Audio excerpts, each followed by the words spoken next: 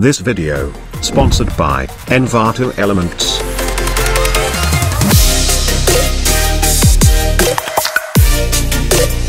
Hey everyone, welcome back to my After Effects tutorial. Today, we are going to create this.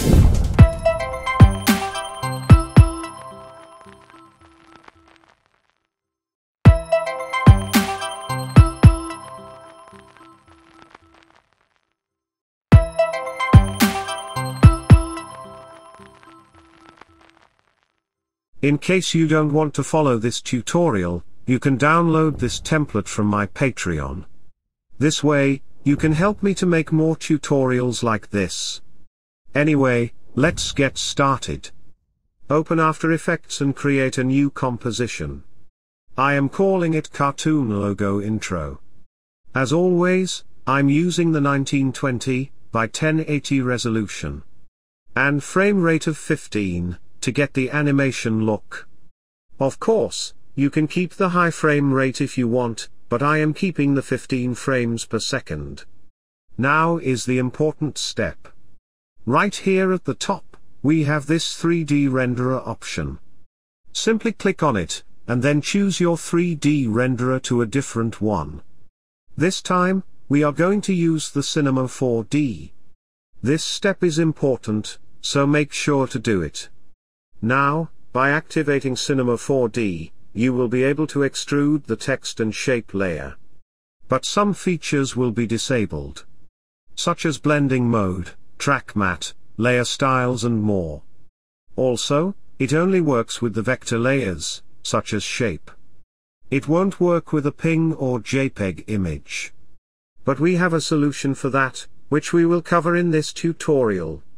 Alright. Let's move to the first step. Create a new solid layer, and call it the background. Make sure to use the comp size, and then choose a color for the background. Let's keep this violet dark color, and then hit OK. Then create one more solid layer, and this time, I am calling it Scratch. Let's keep the color to the white, and then hit OK. Now go to the effects and the presets, and search for the CC Starburst. Apply it onto the layer, and let's adjust a few settings. First, change the scatter value to 1000, and then change the size value to 50. I'm going to increase the speed of these particles, so change the speed value to around 5. Now again go to the effects and the presets, and search for the posterize time. Place it right below the CC Starburst, and then change the frame rate value to a lower number. Let's keep the value 8 frames. Check the animation, and this is how it looks now. I think I need to go with the lower number. Let's keep the frame rate value 4, and now it is looking much better. Let's move to the next step.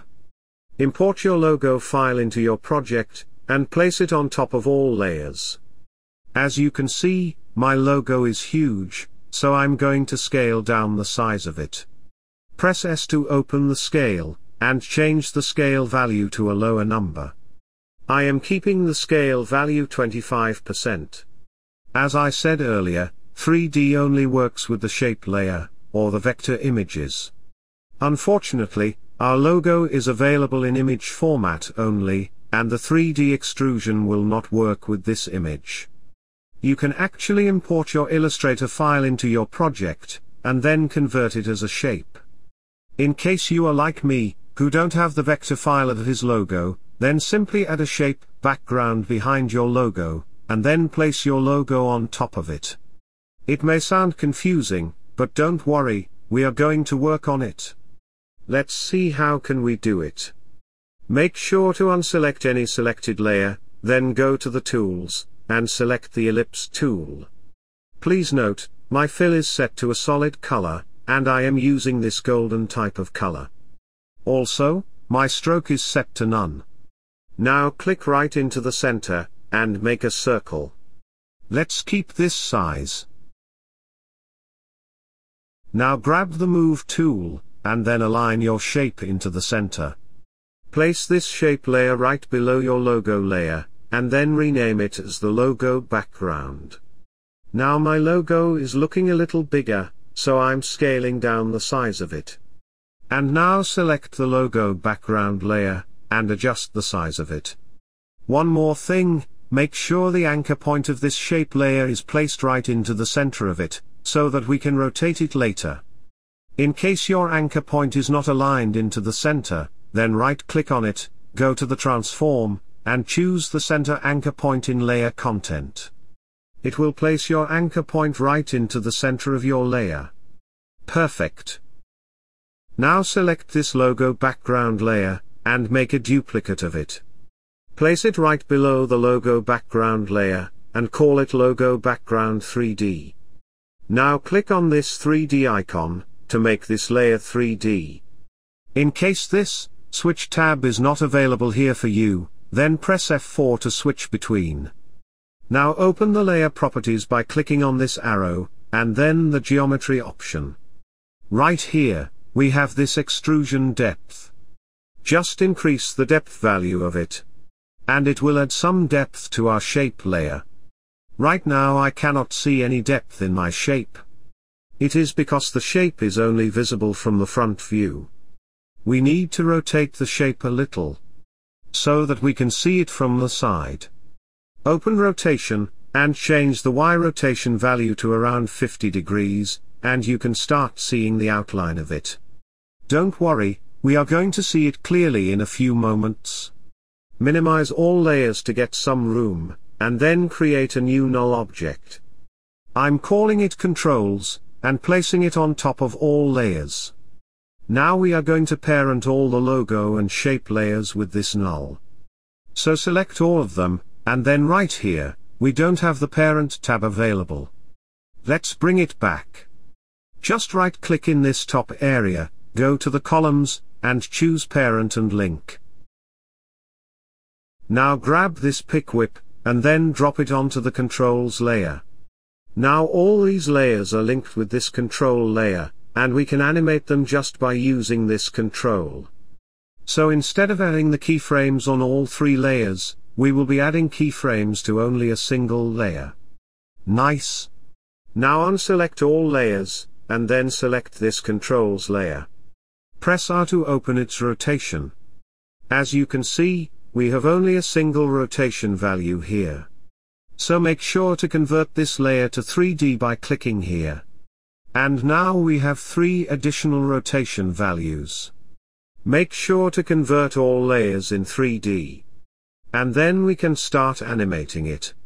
As you can see, we have some depth in our shape, and it is looking like a coin.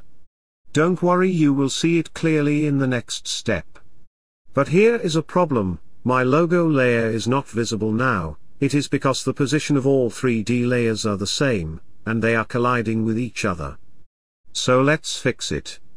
Select the logo layer, and the logo background layer, open their position. Here change the last position value to a negative number for the logo layer. Let's keep the value -1. Also, change the logo background position value to -1 as well. Let's keep the logo position value to -2, and now it is visible.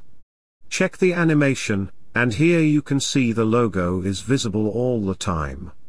Perfect. This is what we are looking for. Let's add more depth to our shape.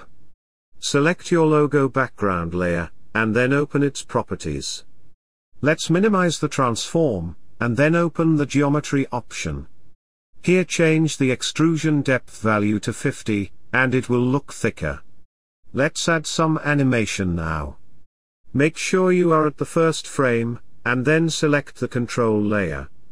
Here change the Y rotation value to 0 degrees. Let's minimize all layers to get some room.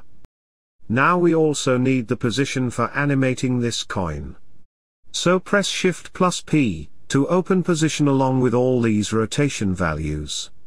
Add a keyframe on the position, and place this keyframe value in a 1-second position. Now change the Y position value to a lower number. I am keeping the value of 1300 pixels. Now we are adding keyframes on the Y rotation value, so make sure you are at the first frame, and then add a keyframe on the Y rotation, as well as the Z rotation. Then go to the 1 second position, and change their first value to 1. It means they are going to complete one rotation cycle before settling down completely. Check the animation, and this is how it looks now. Not much interesting. But it will look better in the next few steps. Select these end keyframes, and place them in 2 seconds position, so that they will stay a little longer. Now select all keyframes, right-click on it, go to the Keyframe Assistant, and select Easy Ease. Now open Graph Editor. In case your graph does not look like this, then right-click here, and choose Edit Speed Graph. Now change the curves to something like this. And it will add some easy ease to the rotation. Now select the position as well, select both keyframes, right-click on them, go to the Keyframe Assistant, and easy ease them as well. Also, I am changing the curve of it. Switch back to the main timeline, and this is how it looks now. Now go to the first frame position, and then add a keyframe on X rotation. Then go to the 2 second position, and change the first X rotation value to 1 also. Select both keyframes, and easy ease them as well. Now open Graph Editor, and change the curves to something like this. Switch back to the main timeline, and this is how it looks now. I think this X rotation is not looking good. So go to the first keyframe position, and change the X rotation value to 180 degrees. Check the animation, and this is looking much better. Minimize this layer, and let's make some light effect on this coin. Go to the timing where we can see the logo from the side, and then select the logo background 3D layer, and change the shape, color to the darker one. I'm keeping this orange color. Hit OK, and it will separate the shape from our logo. Now select the logo background layer, and add a stroke to it. I'm keeping this dark gray color. Also, my stroke is set to 5 pixels. It will create this nice looking outline around the shape. Check the animation, and this is looking much better. Let's go to the 1 second position, so that we can see the shape clearly. Then select the logo background 3D layer, and make a duplicate of it. Place it right below the logo background 3D layer, and rename it as logo background stroke. Now open this layer, and then the geometry option, here change the extrusion depth value to 0. Then go to the stroke, and add a stroke to it. I am keeping the same stroke setting, as we have used in the logo background shape. Now press P to open position, and change the last position value to around 50, it will place this stroke right on the edge of this 3D coin. This Z position value will be the same as the extrusion depth of the logo background 3D layer. Let's keep the value 51. And it will add a stroke at the end of this coin. Not bad. Check the animation, and this is how it looks. Let's create the glowing star now. Make sure to unselect any selected layer, then go to the tools, and select the star tool. Now create a tiny star like this. Make sure to press and hold the Shift key on your keyboard, so that it won't have any rotation applied to it. Then open Polyester 1, and then Polyester Path 1. Here change the points value to 4. And then change the inner radius value to a lower number. Let's keep the value 10, and this is how it looks. Let's rename this layer as the star. Now make sure the anchor point of this shape layer is placed right into the center. If it is not, then grab the Move tool, right-click on it, go to the Transform, and choose Center Anchor Point in Layer Content.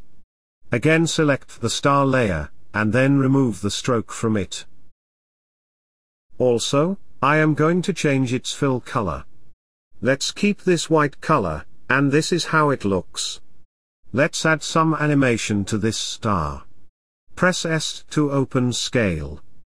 Go to the first frame position, and then add a keyframe on the scale. Here change the scale value to 0%.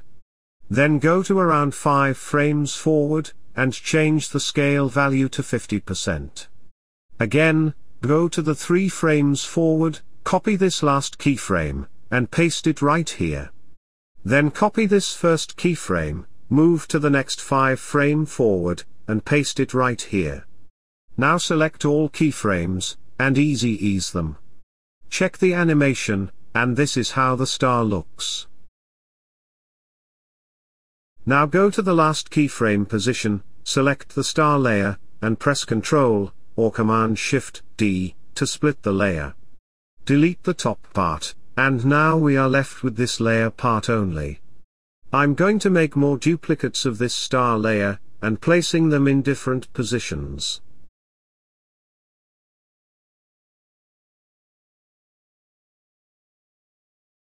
Also, I am keeping a few frames distance from each other, so that they play at different timing.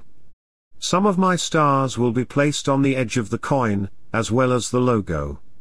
I have made around 15 stars, and this is how it looks. This is looking good, but a little slow. Let's adjust their timing, so that they appear right after each other. After fixing the timing issue, it will look much better. Now select all star layers. Right-click on them, and choose Pre-Compose. I'm calling it Star Glow, and then hit OK. It's time to add some reflection. Create a new solid layer, and call it Reflection. I'm using this white color for it, and then hit OK. Make sure to place it on top of all layers.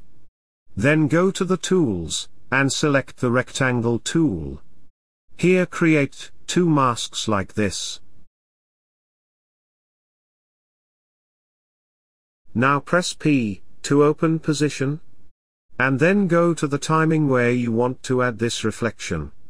I'm going to place this reflection at around 2.5 second position, and then add a keyframe on position. Then go to the 1 second forward, and change the exposition value to a higher number. This value should be higher, so that the reflection should cross our logo background shape. Now select both keyframes, and ease them as well. Let's add the mask on it. Select the logo background layer, and make a duplicate of it. Place it on top of all layers, and then call it the logo background mask. Now change the reflection track matte value to alpha matte, and the reflection won't be appearing anymore. But don't worry, if you play the animation, the reflection is placed right here. This is looking better, but we need to fix the timing of it. So select both keyframes, and place them to the left. Now select the logo background mask layer, open scale, and change the scale value to a little lower. I am keeping the scale value of 81%. Also, select the reflection, and turn down its opacity. I am keeping the value of 50%. And now we are done. Check the animation, and this is how it looks now. Thank you for watching this tutorial. I will see you in the next one. Till then, good luck, and peace. Design video products faster, with Envato Elements. Get unlimited download, After Effects template, stock footage, fonts, music files, web templates, and more. Visit the Envato Elements. Check the first link in the description.